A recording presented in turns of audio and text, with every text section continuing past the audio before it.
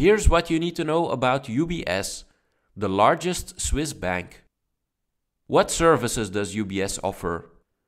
Global Wealth Management serves high net worth clients worldwide, with over $3 trillion in invested assets. The investment bank provides services to institutional, corporate and wealth management clients. UBS also offers universal banking services in Switzerland, and it does asset management. The United States and Switzerland are UBS's most important markets, followed by the Europe, Middle East, Africa and Asia-Pacific regions.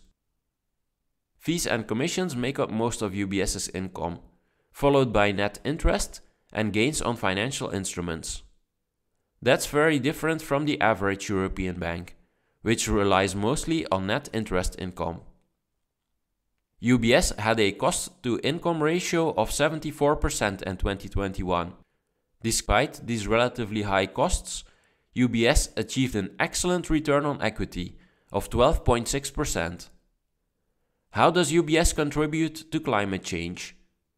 Excluding real estate, the bank had about $20 billion loan exposure to climate-sensitive sectors. That's just 4.2% of the total loan portfolio. UBS wants to reduce its financed emissions of oil and gas companies by 70% between 2020 and 2030. UBS Asset Management voted in support of 79% of climate-related shareholder resolutions.